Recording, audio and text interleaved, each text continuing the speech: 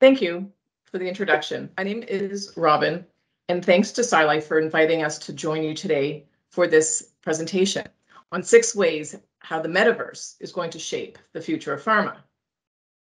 From our perspective, the metaverse is really going to impact every aspect of the pharmaceutical industry, including quality. And as a medical communication agency, 6 Degrees is always looking at the future and how communication is going to be evolving. Carolyn?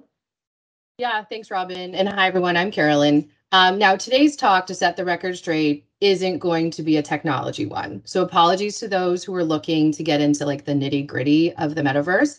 There are actually plenty of publications that do a great job of that. Today, we actually really want to focus on more of an anthropological look at the metaverse and how it will actually help drive better human connection. And in terms of our world in pharma, biotech, medtech, and life sciences, how can we really create better quality connections across all of our key stakeholders, whether they be internal, external, such as HCPs, as well as patients? So Robin, first question, we are hearing a lot about the metaverse these days. Can you share how this came to be? Well, the concept of the metaverse has become increasingly popular. Really, it's becoming a bit of a buzzword, actually. And this concept shot into prominence after Facebook's mid-year earnings call in 2021, which is just over a year ago, when Mark Zuckerberg announced huge investments in building out the metaverse, as well as a rebranding of their parent company, Facebook, to Meta. But as foreign as that may seem, it's probably not as alien as you might think, because we are, in many ways, already living in some version of the metaverse. So consider things like digital identities and avatars, or emojis, which is probably, the most basic form of an avatar that many of us have probably experienced in some form or another. There's this idea of digital relationships that we have. E-commerce is already out there in many respects, using things like blockchain and cryptocurrency, online shopping. I'm sure something that all of us have become very familiar with since the onset of the pandemic, and digital education. There are many examples of how the education environment has changed over years to take into account more interaction and greater environments in which these educational initiatives take place. Yeah, so I guess, Robin, if we're already living in a version of the metaverse, maybe I want to ask you a question first, but also ask the audience to maybe reflect on the same question. When was the first time you had heard of the concept of the metaverse? I mean, for me, the idea was probably when I heard about blockchain and NFTs. So blockchain, I didn't have any idea what it was all about, but my son actually started to invest in blockchain and educated me about it at that time, which was well over a year and a half ago. And then NFTs last year around this time, I actually heard from a business colleague that one of their employees made $10 million selling a digital image of a monkey and was able to retire.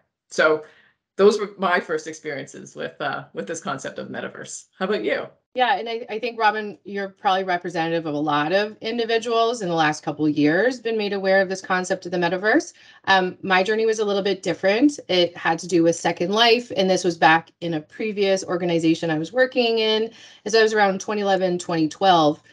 We were looking into this as an initiative for one of our clients who wanted to buy real estate in Second Life. So for those who may not have heard about Second Life yet, this is an online multimedia platform, allows people to create avatars. So very like classic metaverse concept there, interact with each other, create content, play a game simulated type activity.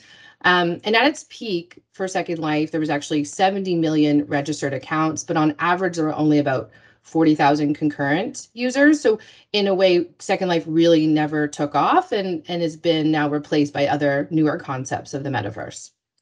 So I guess, Robin, we've spent a little bit of time looking backwards on the metaverse, but maybe for our audience today, we can share with them what our presentation will cover.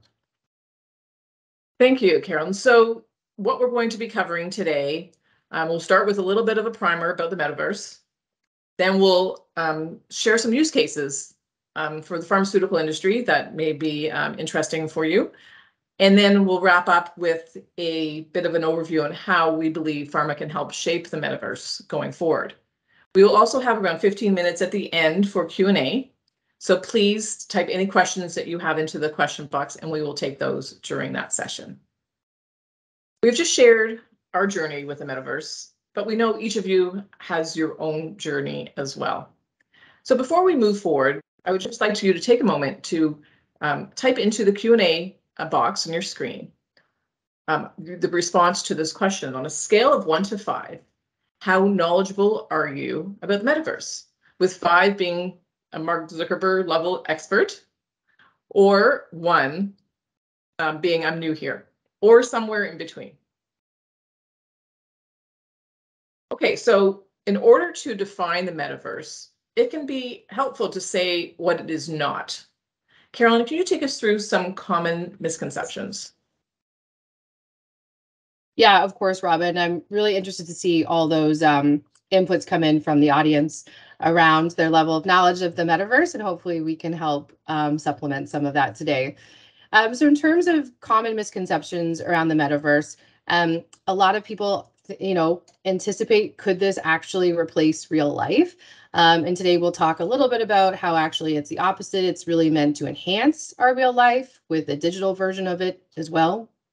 Another common misconception, because we will hear a ton about the role of augmented reality and virtual reality in the metaverse, that's all it is, which is not true. And we'll show you some other really key components to the metaverse.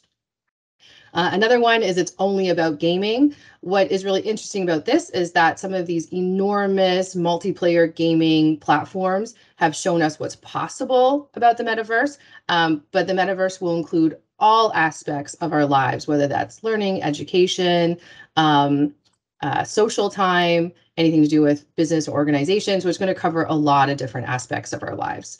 And another one, people may think that the metaverse is a distant future. We'll go through a little bit of a timeline later in our presentation, that it's actually a lot closer than some of us think. So Robin, even though we promised this not to be a lot of techie stuff today, we've already thrown around some technical type terms. So maybe we could also cover for the audience today some of the important terminology. Yeah, sure, Carolyn. So I'm just going to share, some of that terminology with you. The first being AI. So I think many of you probably know what AI is, artificial intelligence. Avatars, as I mentioned earlier, is a key component of the metaverse and how it will be used in the future. Blockchain, we've talked about, and as well as cryptocurrency. One of my favorite acronyms, MMOR. PFG is something that stands for massively multiplayer online role-playing games like World of Warcraft. NFTs, I've already mentioned as well, and I'm sure people are familiar with that. I think one of the things that many people will start to become more familiar with is this concept of Web 3 or 3.0, which is really this idea of being able to have a much richer online experience, interoperability, as well as interaction on a whole different level than what we have experienced up till now. And then XR, VR, AR, and MR, extended reality, virtual reality, augmented reality, and MR meaning multimedia. Mixed reality. Mixed reality. Always miss that one. Thank you. Yeah. So, with that, maybe what we can do is delve in a little bit more to cover off what we call the 5 W's and H. So let's start with who. Over to you, Carolyn. Yeah, of course. Robin, as you know, I love 5 W's and an H, so let's dive into it. The first being who created the metaverse? Let's start there, which is a really interesting concept, actually, and a little bit of interesting history, is that when we think of the metaverse, obviously our minds go to virtual and augmented reality, avatars, a lot of the language that Robin's just shared. but actually it has its origins in one of the most traditional methods of sharing information, which is storytelling or literature. So in fact, actually the metaverse term was coined by the author of the novel Snow Crash from 1992, in which he combined the term meta, which is a Greek word meaning beyond, and obviously a truncated part of the word universe. So while this book was really about a dystopian view and it really embodied the concept of metaverse being an escape from the real world, this was the first time we had actually seen it documented. Now, there is some really great literature provided by John Radoff. We encourage you to go and take a peek at some of his work. And what he summarizes, there's actually not only over 160 companies that are actually currently actively building in the metaverse, but they're actually across about 7 different verticals. So the idea here is that we are only just really scratching the surface of what can be built in the metaverse, which means there's really a potential and possibility for all of us to actually help contribute. But John Radoff summarizes 7 verticals, which include infrastructure, so how all the pieces are connected, human interface. So these are things like wearables and whatnot, like a VR headset, the concept of decentralization. So Robin's talked a lot about blockchain and AI and other tools that support that element. We've got spatial computing that relates to modeling and different frameworks. The creator economy, so what is so important within the metaverse is not only will combine our digital and real worlds, but also it establishes a digital economy. The 6th part is discovery. So how, if all of this material and content is available there, how does one find it as a user? And then finally, experiences. So all the different types of applications, engagements, etc., that can take place across the entire spectrum of our lives. So I guess with that, Robin, we should cover probably a simple definition of what we really mean when we're talking about the metaverse. Thanks, Carolyn. So, when we think about what the metaverse is, it's really the next iteration of the internet that seamlessly combines both our digital and physical lives. And it includes a number of features. There are basic features that include a sense of immersion, this idea of real-time interactivity, and user agency is this idea of being part of the social world. And then the full vision for the metaverse is that you'll have interoperability across a number of different platforms and devices. You'll also have concurrent and simultaneous interaction.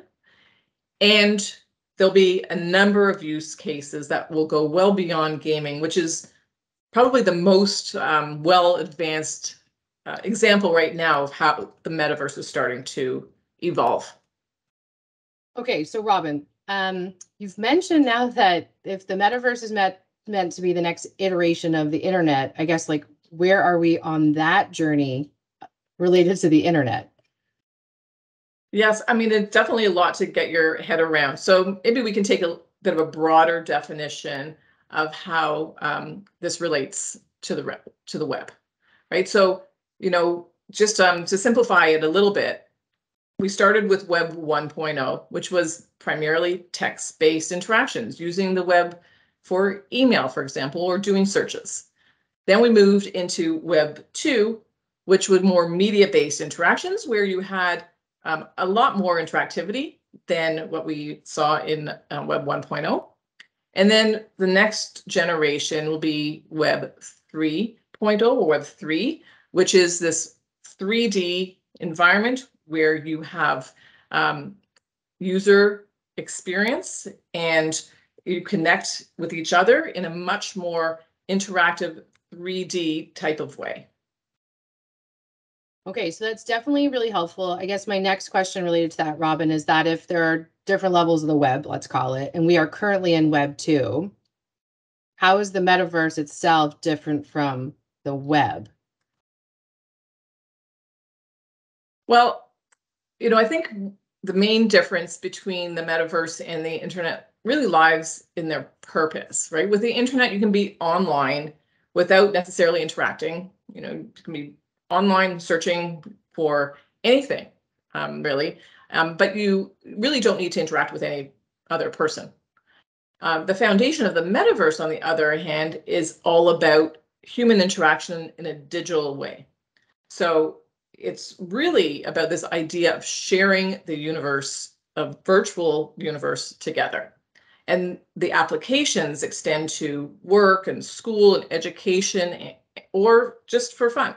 So, just to reiterate, I think what we're going to see is a much richer 3D, interactive, immersive type of experience when we get to a full version of what the metaverse is going to be able to offer us. Okay, so Robin, now that we're, I think, pretty clear on what the metaverse is, how this relates to the web, let's cover where is the metaverse. So, strictly speaking, the metaverse is an entirely virtual universe. It has no physical presence whatsoever. And as Robin's now described, it's located in the latest version of the internet called Web3, which we're on a journey towards. There are, however, in pop culture, some good examples of the metaverse that have helped influence, I think, a lot of how we may think of it. For those who might remember the late 90s, we've got The Matrix. That was a version of their digital selves living in a virtual world in some elements. And then another more recent one that some may have heard about is the 2018 film based on a book, but directed by Steven Spielberg, is Ready Player One. So in terms of where the metaverse is, we've covered that. Where are some really great examples of the metaverse that you could start actually exploring today? So we've mentioned Ready Player One. We've actually also mentioned Second Life. So while this may not tick all the boxes of the metaverse and how Robin's described some of the basic features, it does have some very common elements that will allow you to explore certain parts of a metaverse. One of the best examples is Meta Horizons from obviously the organization Meta. And what this is a really great example of, they have 3 types of metaverses, and you can actually move around in between all of them, which is why it makes it unique. But they've got Horizon Workrooms for work-related activities, Horizon Worlds, so you can exist in your daily life, and then Horizon Venues, where activities and events take place. On that event sort of venue side of thing, the next really great example is Fortnite. This was actually originally on a gaming type platform, but the developers quickly realized the ability to bring together a lot of people for various activities. And now it's actually hosted several really big concerts from some really big performers and drawing huge crowds. So Fortnite's also a really great example to explore. We've got Decentraland. We mentioned that one a little bit earlier. This is probably one of the best examples around combining gaming and blockchain. So we do suggest to take a look at this. There's also a lot of advertising in that space. NVIDIA Omniverse is a little of a different example from the rest. It's actually built on like Pixar Animation Studio platform, and it's really meant to be a collaboration space for design type firms or designers themselves who help build digital assets and elements that can exist in the metaverse. Roblox, we should really pause and look at this one for a moment. It probably has some of the largest number of users, about 50 million active. And this is really one of the best examples of a huge video game with thousands of players at one time within their own space. And because it attracts a certain younger audience, we're already seeing a lot of brands in there doing various advertising and other engagement activities. The Sandbox, as we kind of wrap up, is a really good example of NFTs and real estate within the metaverse. And there's actually some very high profile celebrities and other big organizations that have already bought some very large aspects in real estate within this space. Other side is still in development and actually not available to access just yet, but it's going to be an interesting example of gaming along with NFTs, where actually your NFT itself becomes one of your like game players. So this will probably showcase some new ways the metaverse can be leveraged. And final, number 10, Pokemon Go. The reason why we have this on the list, it is probably the best ultimate example of augmented reality, where we are really blending our real lives and an element of the metaverse through an augmented reality platform. So we do encourage you to check out that one as well. So Rob and I talked a lot about different examples, and even though not all of these check the boxes in terms of like the ideal version of the metaverse that you described, I guess the next question is then, Robin, for you is, when will the metaverse be here? Well, I mean, how you answer that question is actually going to be dependent on how you define the metaverse, right? So if we take the position that the true metaverse is, this one integrated, beast where you can move from one immersive experience to another in a seamless way, then that's possibly very far in the future. By this definition, though, the concept doesn't fully exist yet, since it will require a single universal world that is interconnected, like the internet is.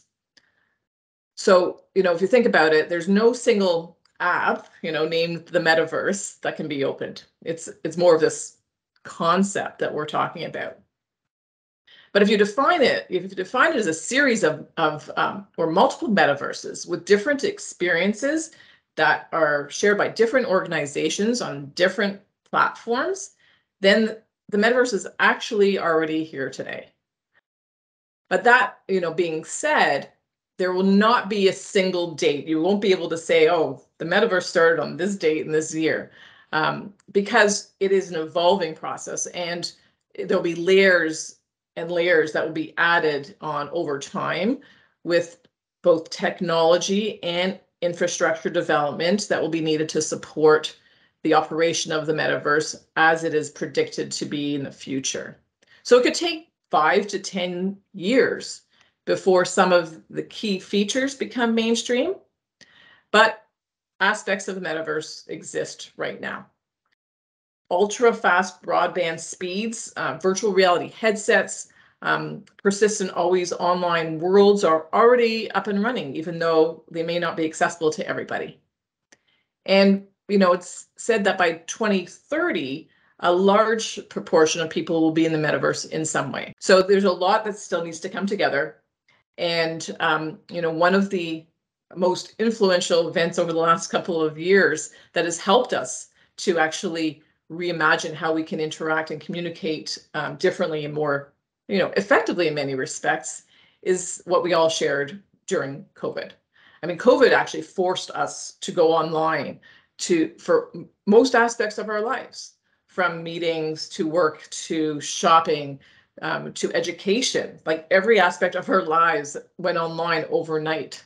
And so this really opened up, I think, a lot of opportunity for people to understand the potential for virtual experiences. And I'm really excited to see this next stage of, the internet, which in my mind will be this more immersive experience. We also want to think about the market as a primed market, and recent rise in the metaverse and the investments that people are making is really just progress, right? We've started to see AI and AR, VR, this idea of digital twins, cloud computing. These are all technologies and advances that have allowed us to get to where we are now.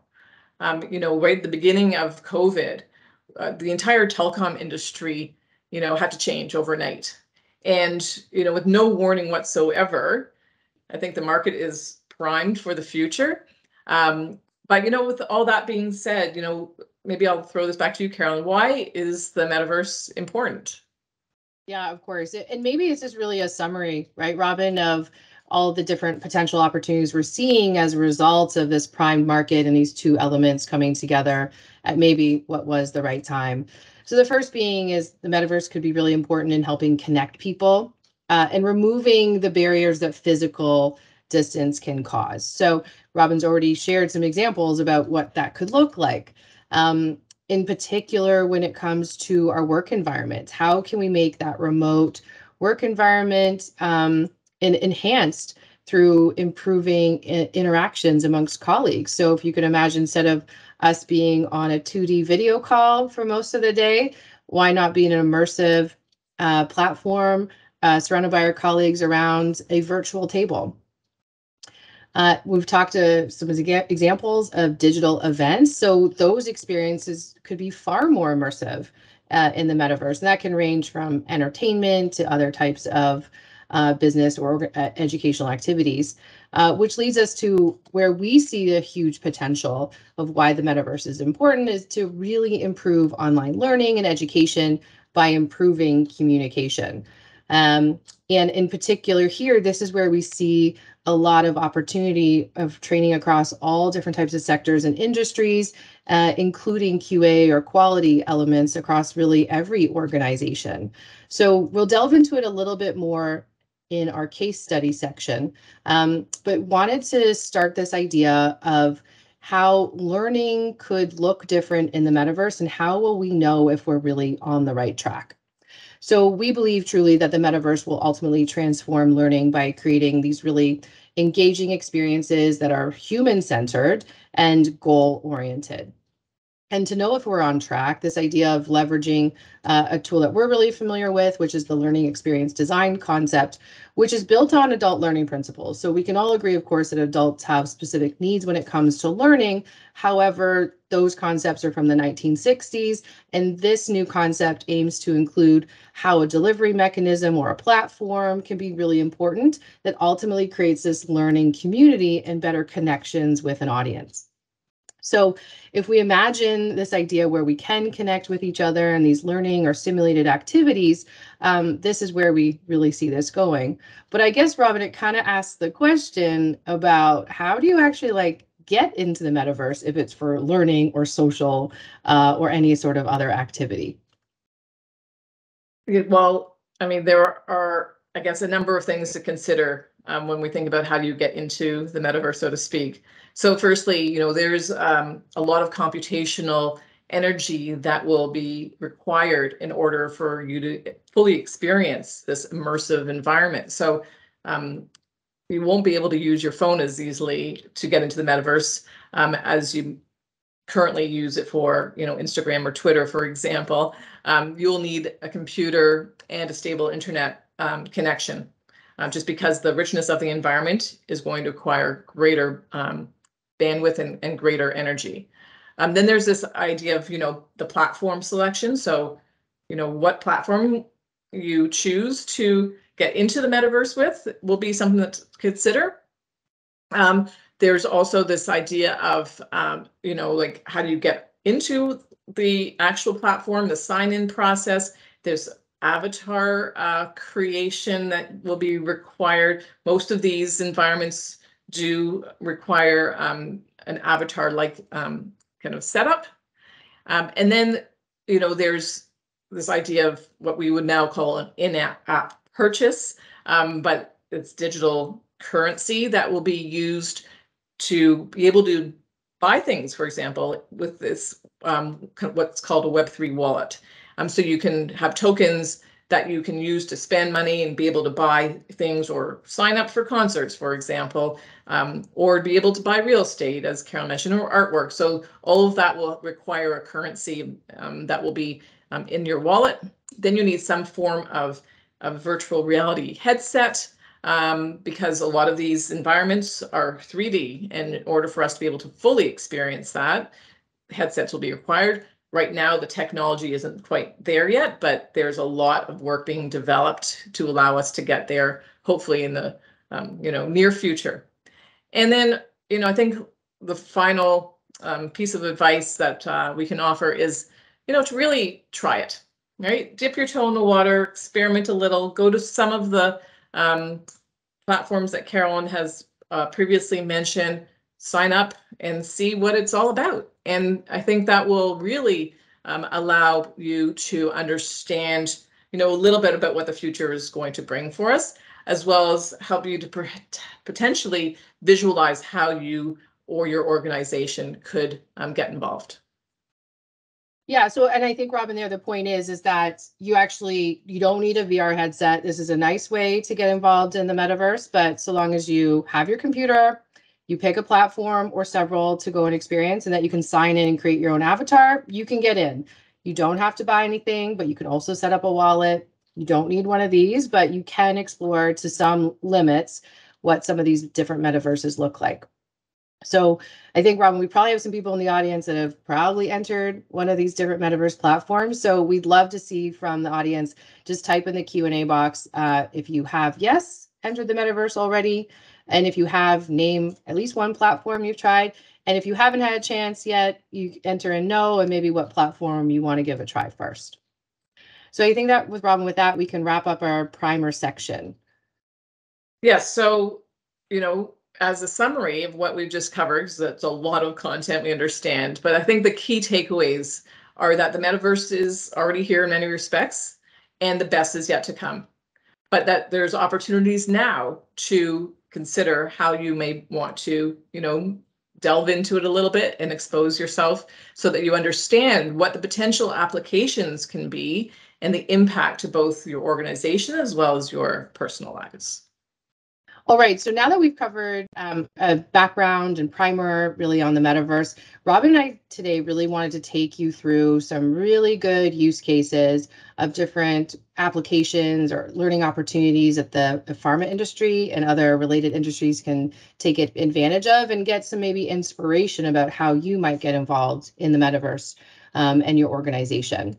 So for us, this covers really 6 key areas that we'll cover across these different use cases. So for us, that's medical education, internal training, clinical trial activities and visits, medical science liaison interactions, sales interactions, as well as engaging patients. So this first case addresses medical education. It's called disease state pathways. And what it is a immersive virtual learning program through an AI-based simulation platform. And, when we think about this learner experience design wheel, this case really ticks the boxes in terms of allowing HCPs to have the opportunity to think about all the different ways that they may be able to approach a particular patient challenge. It also provides us with a self-directed learning solution. It's a cloud-based format for delivery, so really easy to be able to use from anywhere.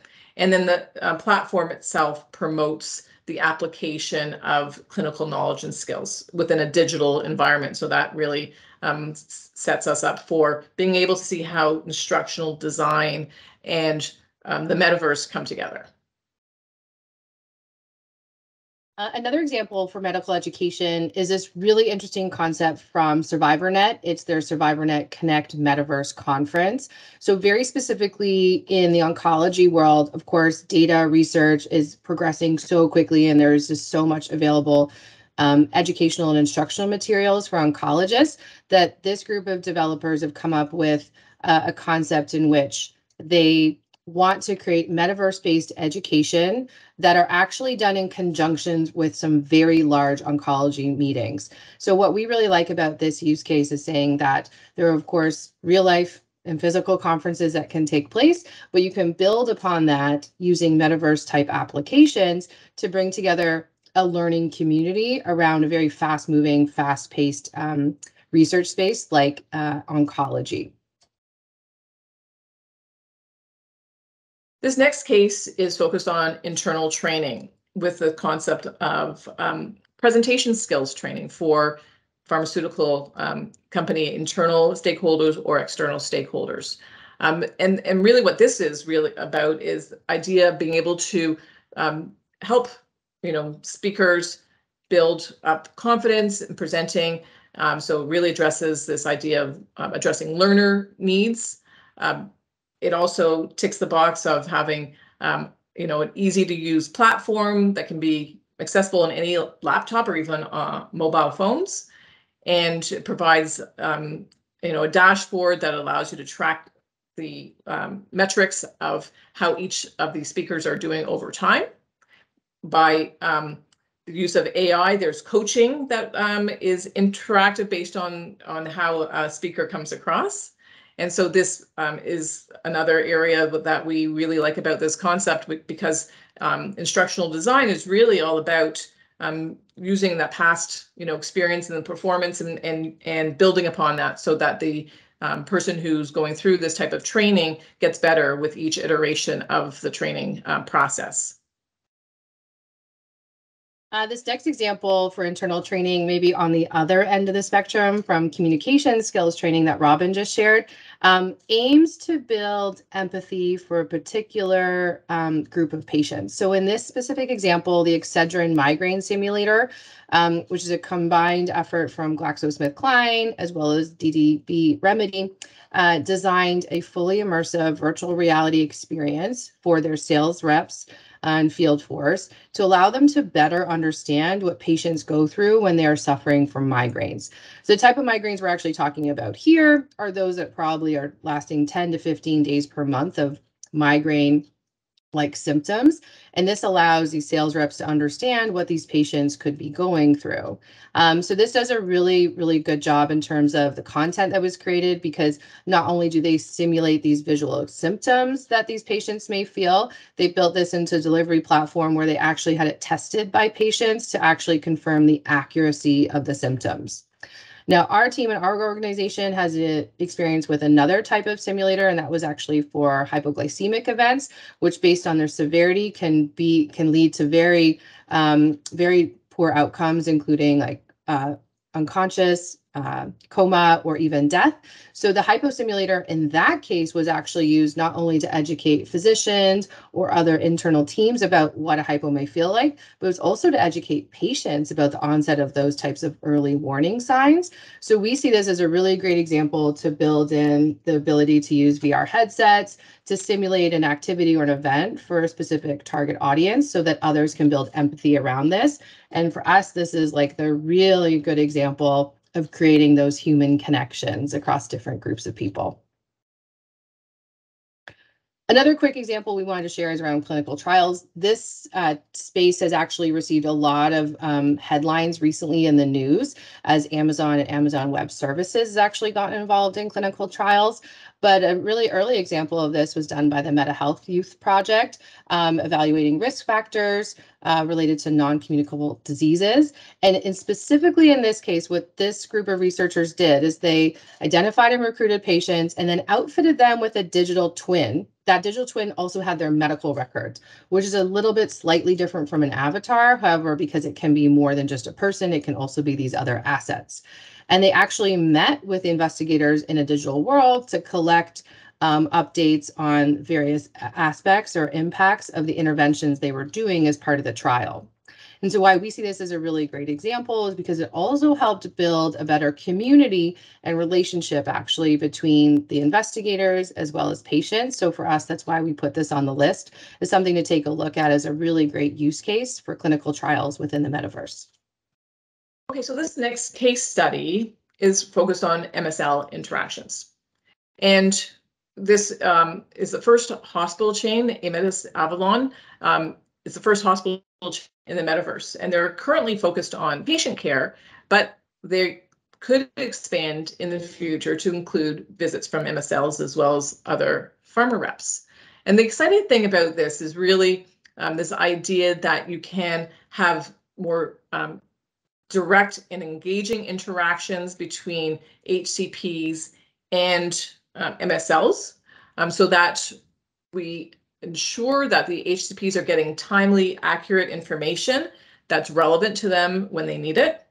It allows more recent research to be provided by the MSLs to HCPs and the KOLs in a way that previously was not very, very well imagined. So if you think about the current way that MSLs interact with HCPs, it's visiting the hospital. It's very paper-based. You walk through data and paper, very one way and very flat in terms of how the communication and the learning is communicated. If you can imagine the future where you can have a much more interactive experience with the potential for pharmaceutical companies to rent space within the hospital, to have HCPs come and visit them at their booths, for example, so that they learn about the latest information that the pharma companies want to deliver. I think this is really going to be an innovation that will be welcomed by not only the HCP community, but also the pharmaceutical industry as a whole. So then if we think about if it could be supporting MSL type interactions, of course, there's a lot of opportunity for sales rep interactions within the pharma or related industries. So this example we wanted to share with the group, which was Medtronic, which is a device company most well known for insulin pumps, most likely, and a collaboration with Pitchboy, which offers a 360 VR simulation. So once again, this idea was that Medtronic needed to train a broad group of sales reps within their organization on very specific messaging, objection handling, and really addressing real customer needs. So what we really liked about this example was that it was very much focused on the learner needs and also allowing them to scale and run their training very quickly and very effectively using this type of technology. And that we see these examples brought into the real world allows them to use VR and AR powered coaching to make those sales reps achieve sort of that next level interaction with their customers. So this case is really focused on patient interactions, and it's focused on this idea of allowing patients to manage their phobias without ever having to leave home. As you can imagine, dealing with phobias is a challenging issue because many patients need to get therapy, but don't feel comfortable actually leaving their homes to be able to do so. So if you think about this idea of being able to use either VR or AR combination to be able to better control the exposure that a patient has, you can already understand that this may be a much better way to be able to manage these issues. Going out into the real world and encountering, things like spiders or heights or, even phobias around flying in an airplane are very challenging. You actually have to be in front of those phobias and those challenges to be able to experience the exposure therapy. But in this example, you can do that all in a virtual world. Yeah, and then finally, maybe thinking about other challenges that patients can encounter is really around who can own that data that the patient actually can provide, and it should be, securely confidential. So this medical chain platform and concepts really derived from blockchain really starts to say is that if ownership of the data can be tracked in the metaverse, then perhaps that patients can work directly with specific organizations to share their information in a really secure and confidential way, instead of there being maybe some other collection or middle type organizations that oversee the sharing of that information and ultimately sometimes of selling it. So this is maybe a secure way that patients can have their data, track it, and share it with the right people to have an impact on various aspects of research. So for us, we see this really ticking the box as a good example because it looks at how decentralization of a platform can actually help enable secure, fast, and transparent exchange of information, such as medical data, which is going to continue to be a really important topic as the metaverse expands around security, regulations, etc. So this is a great example to dig into when you have time. So to wrap up this section, I think we've learned a lot about potential use cases and other examples that I think will have a lot of application to the pharmaceutical industry. And, I think for me, it really it encourages me to start to think differently about the potential of the metaverse within our industry. I think as well that it's important for us to be flexible, be nimble, and be part of this evolution as opposed to waiting for it to happen, because I think the pharma industry really can help to drive that next best use case and to help create some of this excitement that we're starting to see in many of the other industries that are starting to dip their toe into the water. So finally, Robin and I wanted to summarize today is actually how pharma can shape the metaverse. So we're really doing a full 360 here. And in fact, what we believe is we are really obviously only scratching the surface in terms of the potential in the metaverse and building more use cases that will help strengthen the possibilities that the metaverse will be and how it will exist for what is our very specialized and unique industries across pharma, biotech, medtech, life sciences, and of course, healthcare. So if we take a look a little bit into the future, what is really how the metaverse will significantly impact our commercial and personal lives, including healthcare. So if we look at some quick stats and thinking about where we've been and where we're going, already in 2022, it's only October, $120 billion of investment has flowed into the metaverse. What we know right now in terms of active consumers within the metaverse is that almost 80% of them have made a purchase. So they are getting the wallet. They are using that cryptocurrency specific to each of those platforms. And what's expected right now in terms of corporate revenue that will come from the metaverse the next 5 years is that approximately like 15% or more could come from the metaverse alone. If we take a closer look at some statistics or expectations in healthcare space, is that by 2030, over $72 billion will represent the size of the healthcare market within the metaverse. And finally, on a recent survey, over 80% of healthcare executives expect the metaverse will have a positive impact on their organizations. So no doubt the metaverse is going to have significant impacts, and we're already starting to see some of those expectations. So I guess finally, Robin, what we want to look at is ask the final question is like, what if we could reimagine all of this and ask some of those questions about how we can get started? Yeah, so, I think the first thing I would say is try it. Try it out for yourself first and experiment. And then take on the role of educator and advocate for its use internally so that your organization will have the opportunity to at least, be early adopters in this space. And then identify colleagues who are already passionate about, certain aspects of the metaverse. So for example, if you know anyone in your office, in your business who's a gamer, or someone really is into any of this kind of 3D virtual world type of activity, those are great colleagues who can help move the needle forward. So Carolyn, how about some of these other considerations? Yeah, maybe just to wrap it up, Robin, I think what we believe is that you start small, but start and get involved. Think about what your goals are for your organization. Think about what the needs are for your target audience and stick to that. We also believe it's really important to stay true to your value proposition across your organization and your brand or multiple brands. And that also means to continue to evaluate safety, security, legal, and compliance related to this new type of platform. And I would say finally is continue to be curious and imagine the possibilities, because we also believe that then the technology will follow. It may not exist today, but it is coming. So if we remain curious and we think about these new use cases and start experimenting with them in the metaverse, this is the best place to start. Great. Thank you, Carolyn. And thank you, everyone, for your attention today. I think that we've covered quite a bit. So we look forward to taking any questions during the Q&A. And then I also like to thank SciLife for inviting us to share some of this information with you. I hope that everyone really got a lot out of this talk and hopefully have a better understanding of what the metaverse is and how the pharmaceutical industry can play a role in moving us forward. So thank you.